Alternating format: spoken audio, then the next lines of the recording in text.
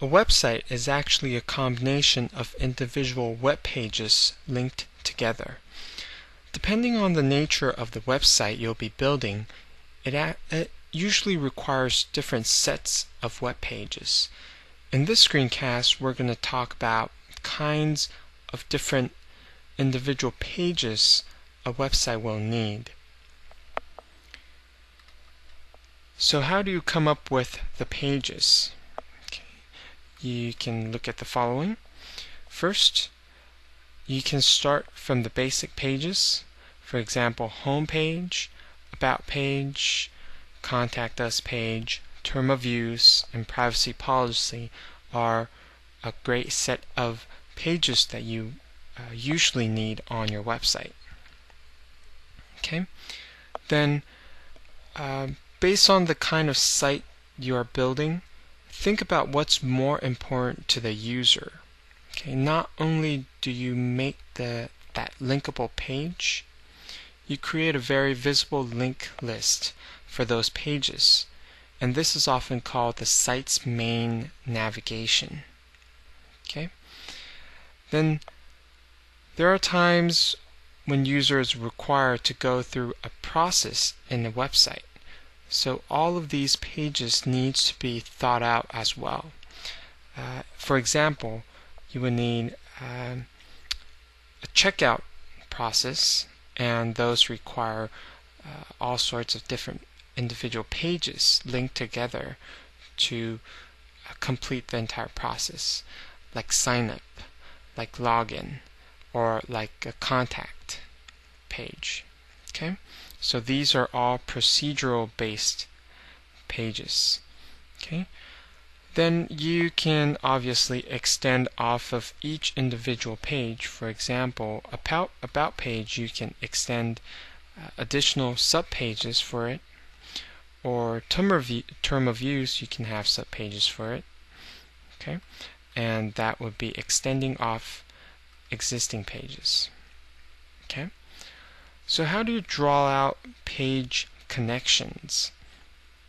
You can either use paper and a pen to draw lines connecting each page, okay? Or you can use something like Glyphy.com or Microsoft Visio. Okay, these are all diagramming softwares. Glyphy.com is actually an online diagramming website that allows you to draw diagrams, okay, flow charts. And what I usually do is I draw lines between the pages to represent links. Okay, and let me just show you a few examples that I made from Glyphy.com. This is a basic page. Okay, you have a home page, and they can be linked to some basic pages like About Us, Contact Us, Term of Use, Privacy Policy, and FAQ. Okay. Then you have I have an example here for YouTube's main navigation. Homepage is their default navigation. Then they have Videos tab, Channels tab, Community tab, and also in the top section, the header section has a search function. Okay, and then also this yellow button for you to upload your video. Okay, these are important to YouTube. Okay, so they have made these their important links and made them the main navigation list. Okay. Then these are some examples of procedural pages. For example, from the home page, you can click on User Login. Then it takes you to a login page. After user submits it, you have another page in the background processing that login to check if the username and the password is correct. And then after it passes, it will redirect user to the user's main page, right? So you see these are arrows going one way, and this is a procedural type pages. And you can look at this contact us page, you process user submission, then you bring up a thank you page for the user to look at. Okay? And then you have inner links page. Okay? And if I took FAQ page for example, you can click on inner links that displays categories. Then within categories you can show individual page after you click on a certain category, right? Or you can click on the search button and it'll take you to a search page. When you submit that search, it brings up a list of search results, and then within that search result you can click into individual results. Okay?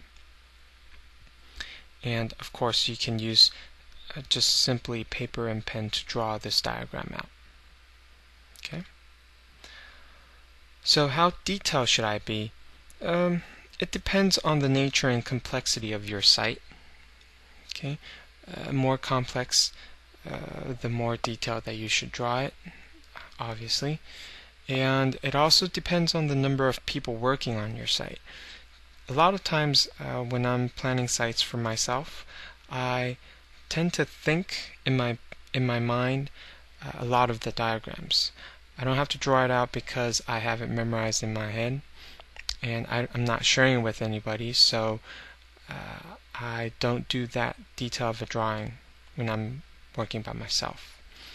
But if you're working with 2 or more people, then communication is key. Okay? And when should I create page contents? Sooner the better. That's what I say. If you already know what page you'll need, it won't be too hard to come up with page contents. Okay? And this is usually the last part site creators think about, but it's actually better to try to draft up something now and revise it later than to have only one draft later or have site launch delayed because content wasn't prepared. Okay?